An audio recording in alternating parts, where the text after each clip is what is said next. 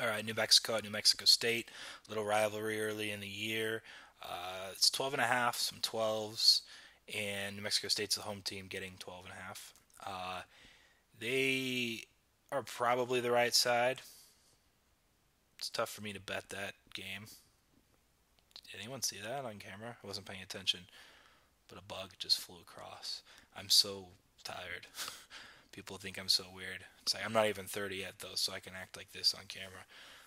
But a bug just flew across. I'll find out after I record this if you guys could see it. Um, I think it was like traveling for the beard. I probably have some leftovers in here from dinner, and then it was like, where is it? And just kept going. All right, I probably should just start this video over, but I'm gonna get back on track. New Mexico State, New Mexico. I have it at 10, and so in a rivalry matchup, the home team getting a couple extra points, and I line at 10. Right side, but New Mexico's a team I've been pretty high on for those that have followed me since last year. We had a nice season wins over bet that cashed. Another team that I probably power rate higher than most people. And so I've seen a couple sharp guys that I talk with and know that have bet New Mexico State. And considering I'm probably higher on New Mexico and it's only 10 for me, means for a lot of guys it's probably like only 7 or 8. So getting 12 and a half is a pretty big edge. It's not one that I'm going to ultimately bet. I don't know why. I couldn't tell you exactly. It just doesn't feel right. And for me, I just think Mexico is better than most people um, give them credit for. And so the value in a 10 and a half or 10 versus a 12 and a half isn't enough for me to bet generally.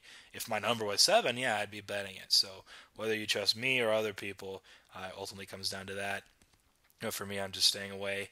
Totals come down like 3 points. I think that's a pretty common thing for rivalry games. BYU Utah came down like 6 points already. Um, Iowa State's another one. Just wouldn't really buy into whether or not that's correct. But just look at the current number, which is, and I'm losing it on my screen, 62 or 61 and a half. My number is,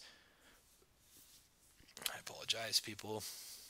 My number's 59 and a half. So actually, this one probably came down because it was just a pretty high number at the open, and it opened 64 and a half. So now it's getting closer, and wouldn't bet the total. But if you were leaning towards that because it is a rivalry game, you believe in that, or you thought the number was just too high at 62 or 61 and a half, it is a little bit high still. So that's probably the best bet in the game. If I had to make one, it would be there.